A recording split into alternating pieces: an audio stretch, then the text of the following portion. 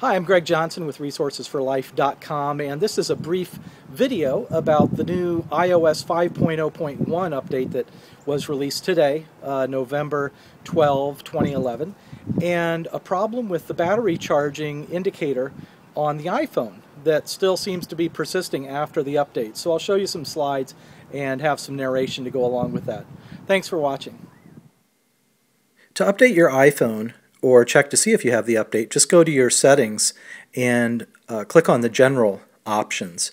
When you do that, from the general screen that comes up that you'll see here, you want to choose, you'll see the option for software update.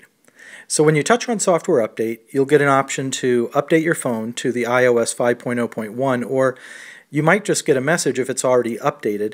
You'll get a message indicating that your iOS is current. Even after the update, there's still a problem with the battery charging indicator. As you'll see here, there's an example where this phone is showing 93% charged, so it still has 7% to go, but the indicator is showing that it's plugged in, and in fact, it never advances beyond 93%. So that's a problem.